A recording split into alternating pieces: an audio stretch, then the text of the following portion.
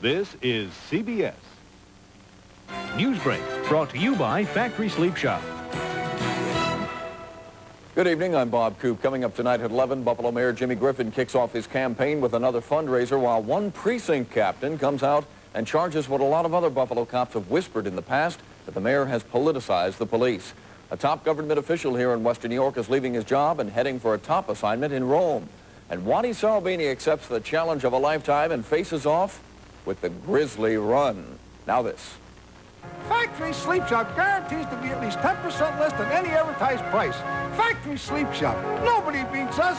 We guarantee it. A For Your Health report tonight at 11.